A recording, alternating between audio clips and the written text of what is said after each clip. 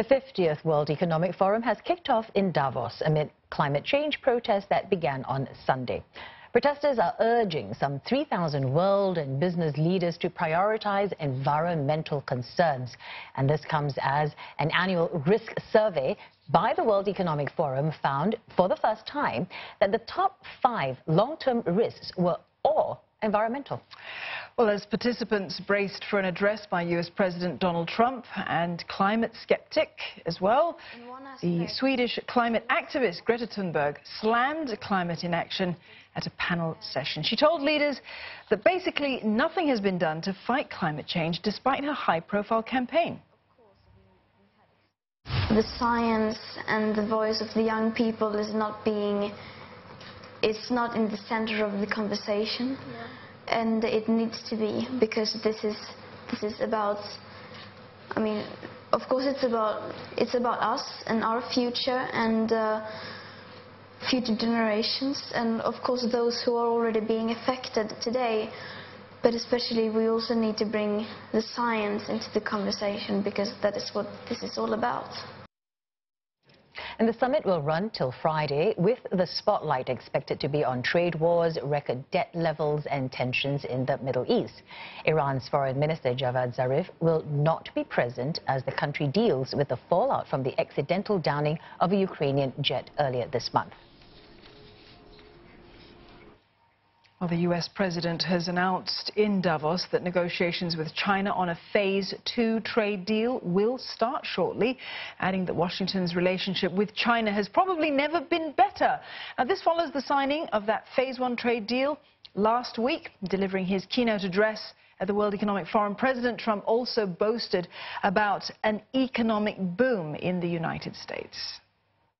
When I spoke at this forum 2 years ago, I told you that we had launched the great American comeback. Today, I'm proud to declare that the United States is in the midst of an economic boom, the likes of which the world has never seen before. We've regained our stride, rediscovered our spirit, and reawakened the powerful machinery of American enterprise. America is thriving, America is flourishing, and yes, America is winning again like never before. President Trump will be in Davos until Wednesday and is due to meet separately with the president of Iraq, Pakistan's prime minister, and the head of the European Union's executive body. Meanwhile, in Washington, his impeachment trial gets underway. So for more on this, we're joined by correspondent Simon Marks in Washington, D.C. Simon, let's start with what stood out for you in President Trump's keynote address at Davos. Well, I suppose really, Glenda, the cadences that he struck. I mean, you could hear him there talking about an economic recovery in the United States, the type and size of which the world has never before seen. I mean, that's hyperbole, and he's deploying it in front of people who know that it's hyperbole, because his audience is a group of very senior other world leaders, captains of industry, captains of finance, technology and banking. But these are the cadences that Donald Trump will be striking here in the United States throughout this year on the campaign trail. He firmly believes that his stewardship of the American economy and its recovery will propel him back into the White House for another term once the votes are counted this November. The other striking aspects of this speech, the stony silence with which the audience listened to the president until he finally addressed the issue of climate change. At one point in the speech, he dismissed activists like Greta Thunberg as prophets of doom, but he did go on to say that the United States will play a role in a massive international tree planting project globally, and that line was the first line in the speech to elicit some applause. This was Donald Trump liberated from the pressures, the immediate pressures of the US-China trade war following the signing of that Phase 1 agreement, pledging to take that forward and get Phase 2 done. Donald Trump very much trying to strike a highly positive note about the state of the American economy, and that, of course, is the message that he will be deploying here in the United States all the way through until November. And Simon, while Donald Trump enjoys what appears to be that liberation while he's over there in Davos, of course, back at home, he's facing something else, the impeachment trial. How can we expect that trial to play out for him?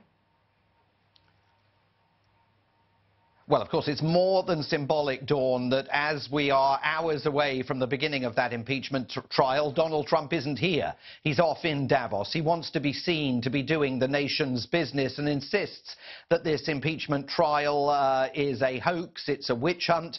But he's facing serious charges: abuse of power, obstruction of Congress, those charges contained in 2 articles of impeachment that have been delivered by the House of Representatives to the Senate.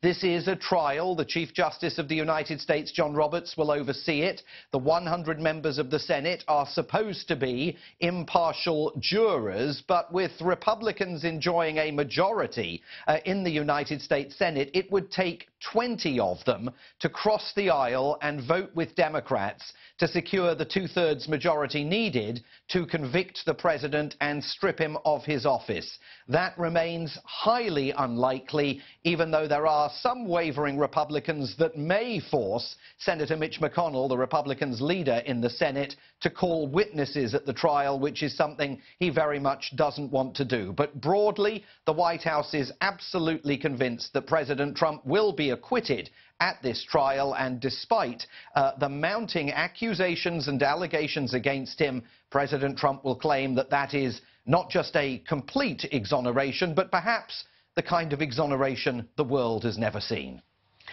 Simon, thank you very much for that. We've been speaking there to Simon Marks, reporting for us out of Washington.